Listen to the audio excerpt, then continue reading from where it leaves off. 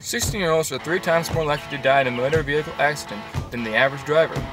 It's mostly because they are not careful and they think they have the right of way. Let's look at an example.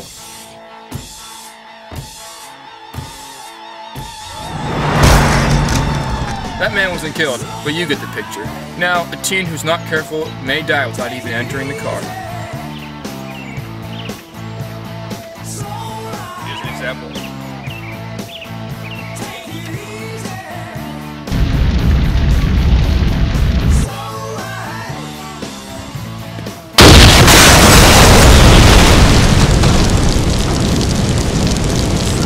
This teenager was careful. Always be aware of anything and everything. If he didn't check his surroundings, this scenario would have been quite different. Was he careless? No. But the question is, are you?